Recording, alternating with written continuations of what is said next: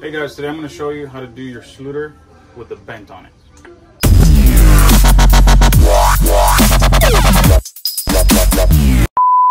Alright, so a lot of people, when they're doing backsplashes or bathrooms and there's a corner, they miter it, which looks okay if you know how to do it and do it cleanly, but then it's still a sharp metal edge. So what I like to do is bend it, and in order to bend it, I'm going to show you step by step how to do it. Okay, so the first thing you want to do is, you have an L, right? So you have two measurements. Start with the first one.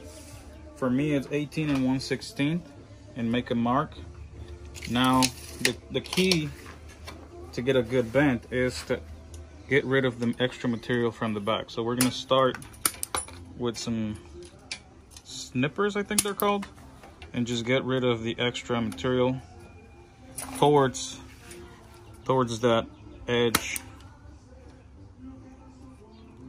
Now, I know people that can do this just by hand with a file, but I like to make my life easier. And after we've taken off some material here, we're taking it off so by the time we bend this, it's not in the way and it doesn't overlap. So now I'm going to show you the next step. All right, so when I'm cutting schluter, I always have a miter saw set up with a metal cutting blade.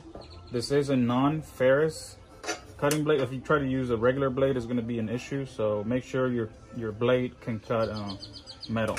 So now we're going to line it up with our mark right there, and we're just going to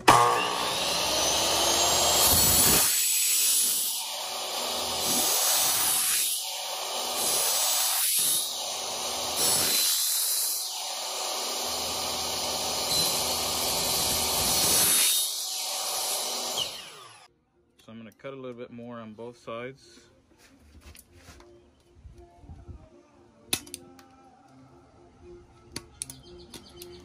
All right.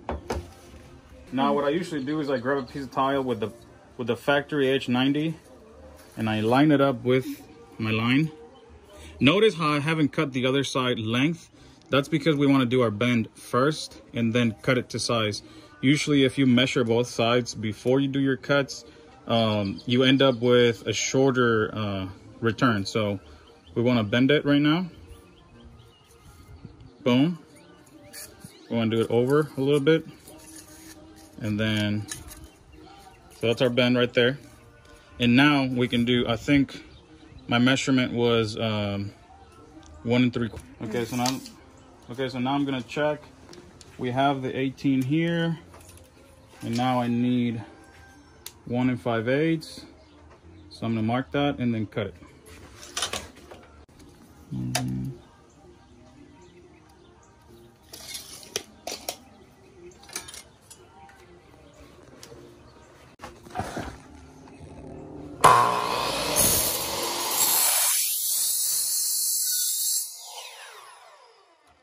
Okay, so here's the bend. This is the edge of the wall. For the second measurement, I measure from the outside. That's very important. You always want to make sure whether you're measuring from the inside or the outside, because there's about 1/8 of an inch difference here. And if you don't do the measurement correctly, you could end short 1/8 of an inch.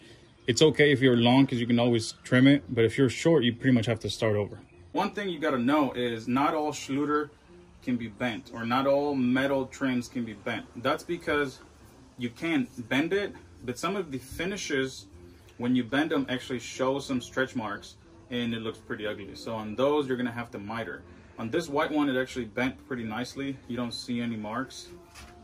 Let me show you. But there are some that I tried where when you stretch it, it starts showing white or metal, like aluminum color in between the finish. And of course, that's not gonna look professional. So I hope you understood the process. Remember to subscribe and hit the notification button. If you have any questions, comment down below, and I'll see you on the next one.